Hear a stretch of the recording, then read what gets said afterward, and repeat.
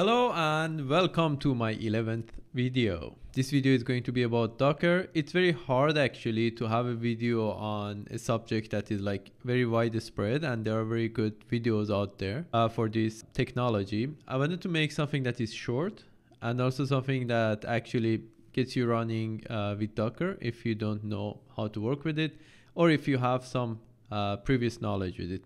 I'm not going to take much of your time, but I promise you'll take something away from this one. We are going to write our own Dockerfile. We are going to execute a new container or even make our own container. Basically install everything that we need inside a container. So let's go. It's going to be a fun journey. Why Docker, or why VMs, or why these technologies actually happening, or like it's out there? Because we want to have a standard environment.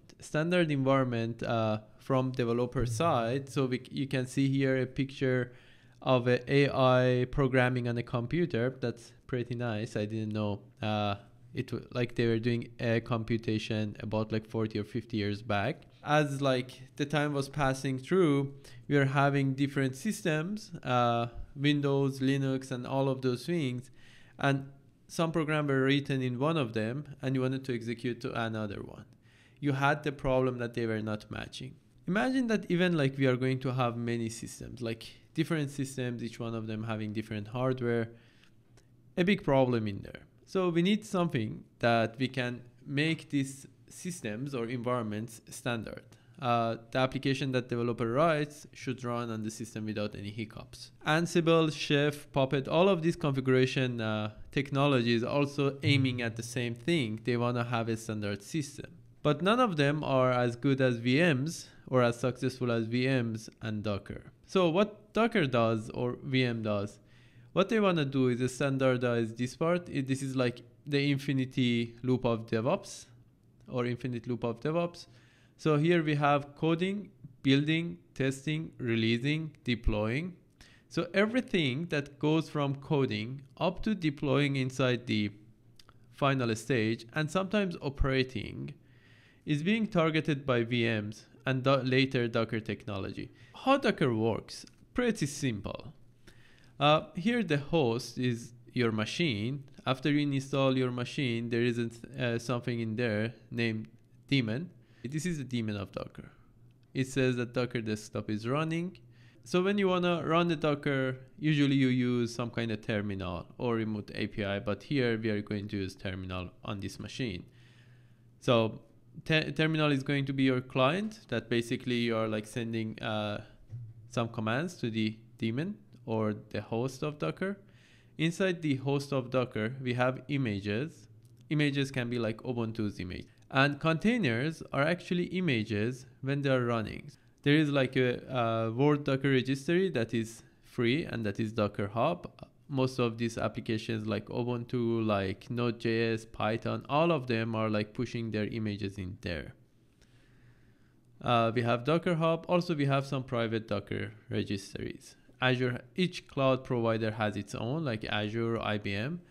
So what companies do, because they don't want to leak their code in Docker Hub, although Docker Hub has private registries, so registries are private and public. The private ones are the ones that is like, you don't want to share it with the world, and the public ones, they are the ones that you want to share with the world. What happens when you want to like get a Ubuntu image, for example, or run an Ubuntu image on your computer? You are going to like ask Docker Daemon that you want to run the Ubuntu image. Docker Daemon is going to go to the Docker Hub, fetch the image of Ubuntu, or like put it in here, and then fetch it and then run it as a container, and you can see it. We are going to see that in about 2 or 3 minutes. So Docker registry. This is the word's place for pushing the Docker images, and you can see here we have Postgres, Ubuntu, Traffic, and Redis, and many other images. It's like you can see in here 5,400,000 images. That's a lot. You can find almost every image for every need that you have. I'm going to show you how. You are going to first run the hello world container and see what's happening in there. Secondly, we are going to run Ubuntu, install Python in it. Thirdly, we are going to be ambitious. We are going to create our own image, And the last one, that is the mastery, I call it, you are going to mount files and open ports in the container. So you can work completely with Docker as if it's like running in your system. Okay, let's go. So we are here in Docker Hub, the place that you can see the containers or explore them. Let's go and see all official images in here. Ubuntu, Redis. Let's see if we can find the hello world. Yes, here it is, the hello world image. Let's go inside. Usually when you go inside to see each of these images, like descriptions, you can see the tags, like the tags that they're used, simple tags. For example, latest is like on Linux. And also you have quick references, probably some ways to run it. So here it is, example running it. Let's go and run this one. In this video, I'm going to show you how to even like find the issues, find the commands to run the things that you want to do. Let's go in Docker and run it. Okay, here you can see it says that unable to find the image locally. It's not in my system. So maybe it's better I put up the process in here. Okay, here it is. So the first one, unable to find the image. Okay, so daemon, we asked daemon that we want to run hello world image. So the daemon cannot find the hello world image. It's going to ask the Docker Hub, and then it's going to fetch and load it in here. Here you can see it's going to use the latest tag and going to pull from the library. So it's going to pull it, and then it has the digest or like hash code to make sure that the image is like correct. And then it says that downloaded the new image. So here is the time that you can see this one is like in here, that is inside the image part. And then it's going to run it, like we said, just run this one. So it's going to run this part and bring up the image, create the container for it. And you can see here, Docker pull the image from the Docker Hub. That's happening. Number 3. It says that Docker Daemon created a container, here it is, and ran it. And Docker Daemon streamed out, like got this, you can see in this green line, it streamed out the execution from daemon to our client, that is this terminal. And here it has the next steps for us. Try something more ambitious, sure. Let's copy it and run it. Just before running it, I want to show you something. Docker run means run this image, basically, run this image. -it. -it means interactive and interactive terminal, and it means that don't close it after you have run it. And then you have bash. Bash is like a program inside the terminal. If you know about Linux, we have like this terminal in here, like this one. This one is ZSH, and we have another flavor to it, and that is bash. We can have different terminals. So let's run it. I had it in my system, so here it is. So ls, we are completely in different operating system. We are in Ubuntu now. Let's go and install Python. So it's like that, exactly like you are working with Ubuntu, but here the system is root, so you don't need to do sudo. So apt-get install Python, not 2 but 3.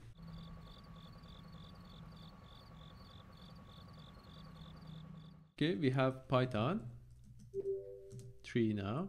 Okay, print hello. Here it is. Let's exit from here. Okay, we should do exit like this. Okay, and we have Python 3. We have pip in there. That's good, but there is a catch to it. When we do this one, now we are outside of the Ubuntu, and basically it has closed Docker has closed that container. Docker ps, there is no container running. That's unfortunate. So Docker images. So we have Ubuntu, but we don't have it in here. Here it is Ubuntu one. What we can do, oh, it says 4 hours ago, I just downloaded it. Anyway, so I don't have anything saved. Basically, if I wanna like run the Ubuntu again, I should install everything from the beginning.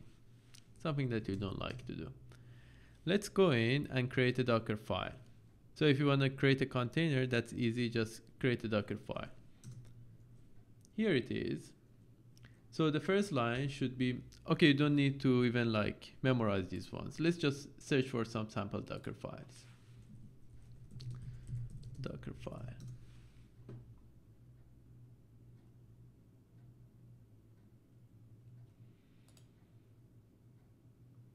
Just randomly I picked one. Going to see, okay, here it is. Just going to copy from it. Ubuntu and latest for sure. The commands for Docker should be like in capital case and everything else should be in lowercase. And work dir actually tells like which directory you want to work from. For example, here we can say home. It means that everything that you do now, just do it in home. So the next one would be running. If you want to run any command, if you remember what we did is like apt-get update and apt-get install python 3 pip. Anything else you want to have in there, I think that's okay. And yep, basically that's it. Let's just run these commands. So how you can build it, pretty easy. You can say docker build dot. When you say dot, it knows from where it can get the Docker file. And let's put a name for it. That is like Python.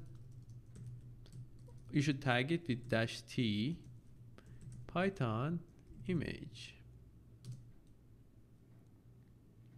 It's going to do the same thing, that is like pulling the content, and it's going to run your, here it is, run your command. This is the previous command, and it says that it has failed. Let's see why it failed. Okay, there's a reason that it failed. Do you see in here? I didn't specify -y. Everything that you put in the Docker file should be in a way that is not going to stop the installation. So here, if you wanna make it like, don't just assume yes for that question. That's it. Okay, it's done. Let's go and see. Docker images. Let's see what images we have. Here it is, our image is here. Let's run it. Docker run -ti, and it is Python image, and then we want to run bash inside. Here it is. Let's see if we have pip3. Yes, we have it. Okay, running the command, there is something that we can do, and that is exposing the port. Nginx, we want to install Nginx. So Nginx usually uses port 80. So let's have it there. Yeah, why didn't it happen?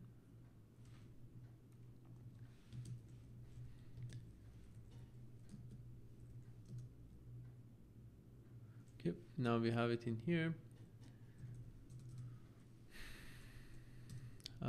Apt-get install Nginx. Okay, we have it in here. Curl, let's see if we don't have curl. Apt-get install curl. So curl is something that you can fetch the websites with it. So let's do curl localhost. Okay, it means that Nginx is not running. Let's see if there is service. Okay, starting that one. Curl localhost. Yes, Nginx is running in localhost in here. Let's see if we can get it in here. Localhost 8080. Here we have it. Nginx is running. Yes, we are the champions. Okay. Now that you know how to do exposing the ports exactly with this command, it means that this is the port on your computer, this is the port on the machine, on the container. So this is on your computer, this is on the container. Then you can basically do the job. There is also another thing that I usually do, and that is mounting the file. Here it is how I'm mounting the file. That's the homework for you. That is source, that is the target. Target means on which part in the machine, and this is the source, means that what part from your computer, and the type is bind. That's the homework for you to go in and learn about it. So I can say, with exposing the port and all you have learned in here, you have good proficiency in Docker. Congratulations. Have a great day.